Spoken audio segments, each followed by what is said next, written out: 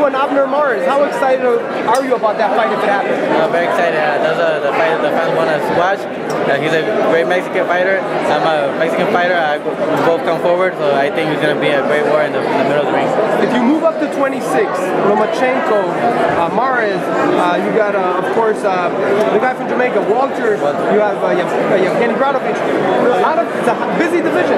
Yeah, but that's what we want. We want to fight the best.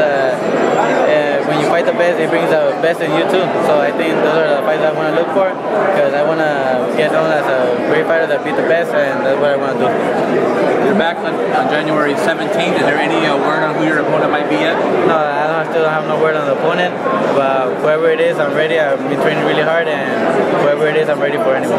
Leo, if you had to fight on Mayweather's undercard, would you want to fight on the undercard of Mayweather Pacquiao or Mayweather Khan? Which do you like best? Mayweather Pacquiao. I think that's the biggest fight right now. Other fans want to watch it, so I think millions of people are going to be watching it more than they will watch Mayweather against Khan. Now, what happens in the ring when Mayweather and Pacquiao fight? A lot of people watching, so I think that gives more exposure to me, so I could get more known, and a lot of fans could get to know me. No, but what about Mayweather and Pacquiao? How do you break it down? Who wins? Mayweather and Pacquiao, I think it's a great fight for both, but I think Mayweather's gonna be too smart. He's really slick and everything. He's not gonna let Pacquiao catch him with good punches, and I think he's gonna be counter punching him and he'll beat him. January 17, I know you don't know your opponent yet, but do you know if you're going to be fighting at 126 or 122 in that fight? No, I'm going to be fighting 122. I think I'm going to defend the title. They're looking right now, I think, to where the good opponents in the rank, in the top 10, so I think any of those fighters are going to be. And will that one definitely be your last fight at 122, or are you still considering your options after that? I think that's going to be probably my last fight, 122, and then I think they said that after this one, everything goes good, it's going to be against Mares. So I think, I don't know if I'm going to go to 126, but I think they're going to make it 124. Okay. In the past year, because you were at 122, there were so much talk about you fighting Frampton, fighting Rigondeaux, all these fights. Are those fights kind of in the past for you right now, and you're looking towards more like Mares and maybe moving up, or are those fights still a possibility for you? There's a possibility, but right now, since Frampton, he's got a mandatory against Avalos, and then Scott Quigg, he injured his hand, so I think he's off into like late in the middle of the year.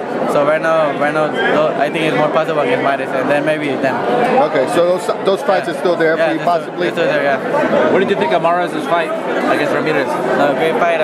He looked strong. He looked way better than last fight, and then I think he didn't move that much, and he threw more punches, and he looked stronger. A fight between you and Mares, you think that belongs in LA? I mean, you guys both have such big fan bases in Southern California. Yeah, of course. That's where we're from LA, and I think the Staples Center, that'll be a great fight right there in the Staples Center, and I think the Staples Center will get filled. Any last message for the fans out there? Yeah, thank you for all the support. Keep supporting me. We're gonna keep training hard to give you guys great fights, and we're gonna become.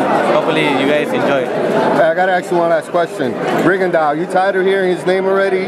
Do you still want that fight? I know you get asked all the time, but the fans are still always talking about that. What do you say to people that want to see that fight? What do you say to the fans? People think that I don't want to fight him, but I'm scared. But it doesn't depend on just on me. I want to fight him. I already said like a lot of times that I want to fight him, but it's up to the promoters for them to come into an agreement. And if they want it, if they make it, I'm willing whenever they want it. Thank you. Leo, I didn't recognize.